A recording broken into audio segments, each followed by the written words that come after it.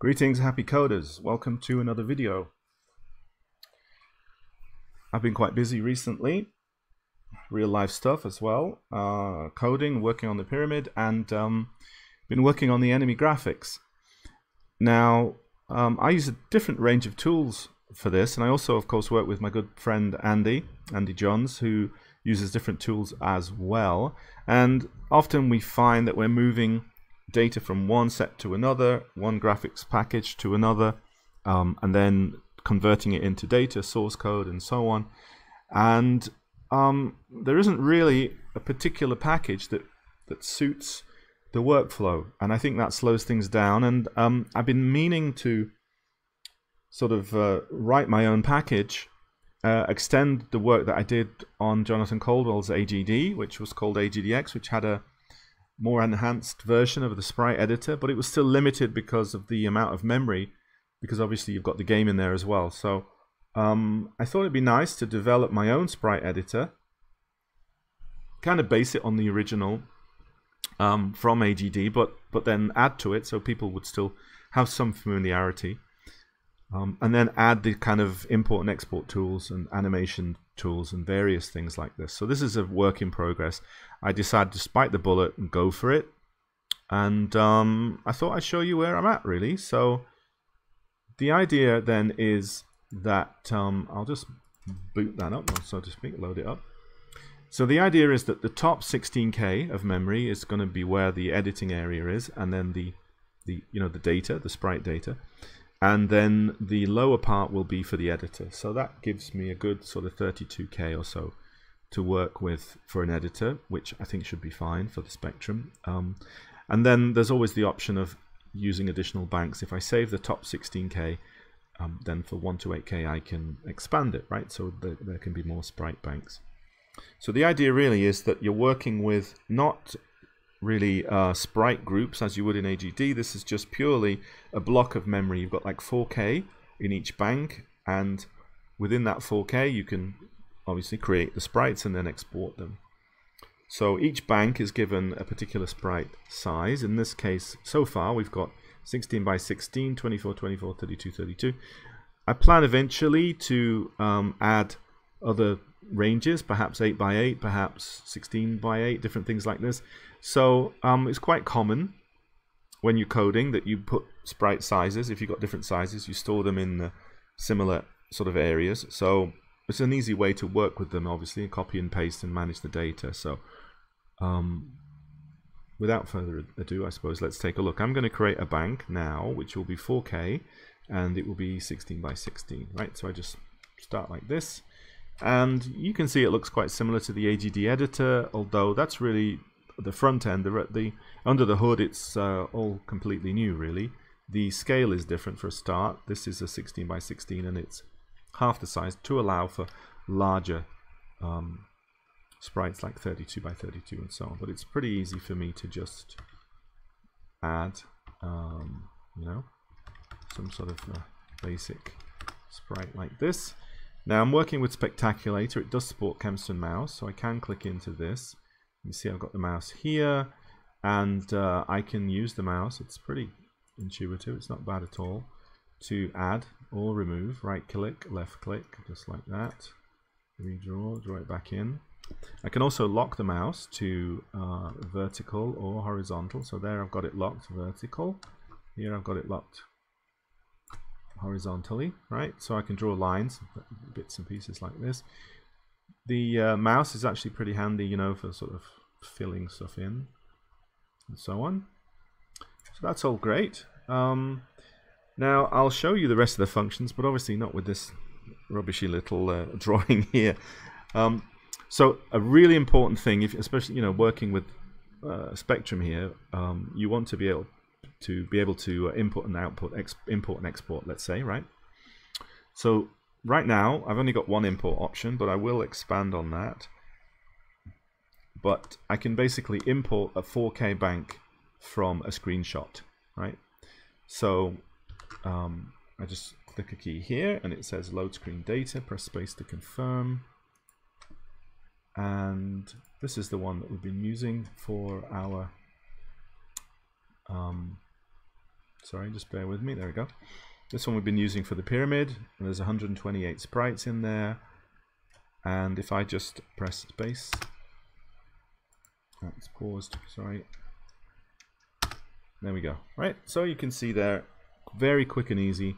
If I had that screenshot, which I can see, I can view it here, right there. That can be done in ZX Paintbrush, for example. Eventually, I'm going to add an option to sort of grab a piece of the screen, a little bit like in AGD, but we'll have a range selector at the bottom, so you can grab ranges of sprites as well. That's that. Now you can see there's a little sneak peek at some of the graphics we've been working on. And it's got most of the editing options you would expect, so I can rotate, and I can flip it vertically and horizontally. I can shift it left and right, up and down. It's the usual things. And then there's a clipboard. If you're wondering what these windows are for, I'll tell you what those are for now. So this one obviously is the draw preview window. It's the regular size.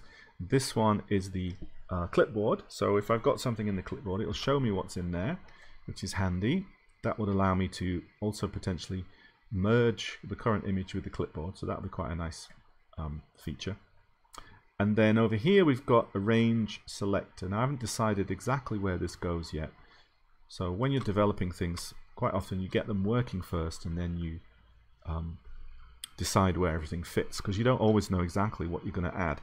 But this is a range selector, and it works independently of the image editor.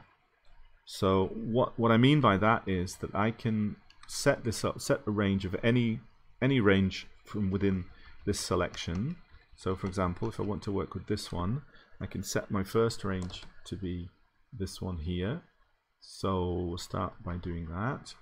So that's set at frame 9, and then I'll just go using the end option there. I can set that to frame 11. So what you'll see now is that will stay the same, even though I'm browsing other sprites. Because that allows me to move, for example, to copy and paste or whatever else I might want to do with the editor, but then keep my selection there. Okay, so and this is basically an animation preview. So you can see 9 to 11 here, and I can just press play, and I can see my little animation there playing. And if I want, I can either have it like as a loop, so it would be 9, 10, 11, and then back to 9, or I can make it ping. So that's now 9, 10, 11, 10, 9, so to speak. And I can look at that at a faster speed like this. That's 50 Hertz, that's 25 Hertz, and that's 12. Right, so you can basically play about with that and see how you want it to work. Okay, and then obviously with that, when I'm doing that, I can actually have it playing, and I can edit it sort of live, because that's independent. I can move from another. So if I wanted the eyes to be different, you can see there, and I can still browse and still work on that frame.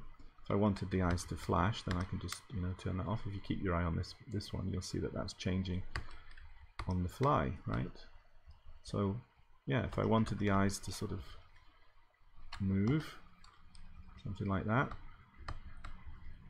make the head move over like this maybe.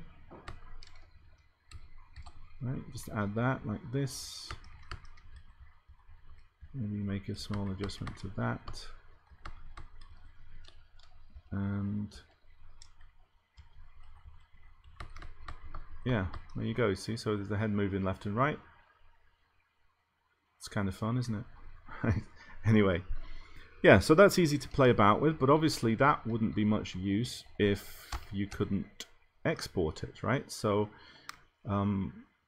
if we look in the options in Spectaculator, which I don't think is going to come up on here, but on the frame here, but if you, in the communication port option, if you go to options in Spectaculator and choose the RS-232 port, set it to clipboard, then you can output via the emulated serial port, right?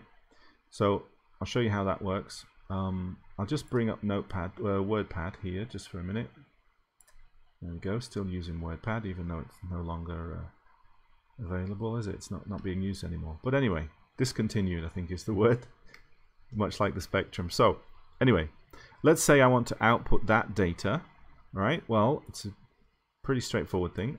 I just press Control X like that, and that has copied those 3 frames directly into the Windows clipboard in the format that I've chosen, which is assembly, right? So if I now paste it, you'll see there I've got the data. Sorry about that noise. There's the data, and you can see that it is it outputs it perfectly there. So that's a really easy way that you can just work on the graphics, and you don't even need to save a file. You literally just press copy, go to your editor and paste, and your data is immediately available like that, and you can just edit it, copy, paste. It's seamless, really. Alright, so that's that. We'll take a quick look at the other banks. I've got another bank here that's 24 by 24. Right, so that's that one, and again we can animate that if we want. Let's take a look at that. And I've also got this one, which is if I do that again, there you can see this was a graphic I did a few years ago for Sinistar. Might someday do Sinistar, you never know. It's a great game and well worth converting, I think.